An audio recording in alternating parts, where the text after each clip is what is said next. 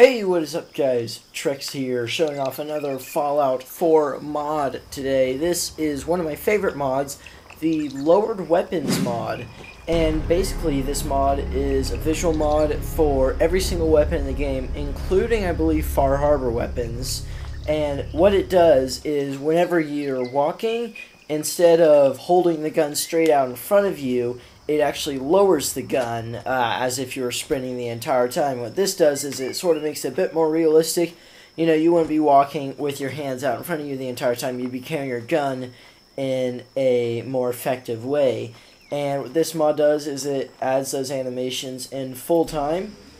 And if we take a look at a comparison of the two, we can see how it sort of performs. As you can see on the right side of the screen, the footage without the mod, the gun is lowered whenever you sprint, but on the left side of the screen, the footage with the mod, the gun is lowered every single time that you're walking, and then it's still lowered whenever you're sprinting. And then also, this is sort of shown in combat.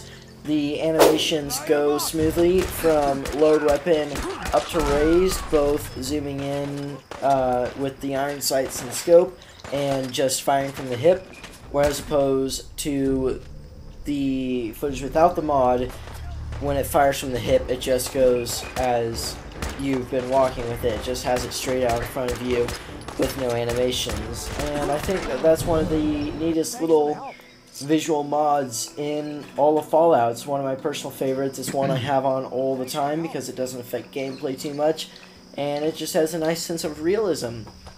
So basically, if you want to download this mod, you can go to the link in the description below.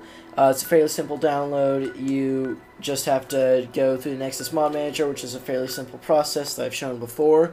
You can also find another tutorial on it if you don't know what you're doing. But I hope that helped. Once again, download in the description below, and check out one of my favorite mods in all of Fallout 4. So thank you guys so much for watching. I will see you all next time.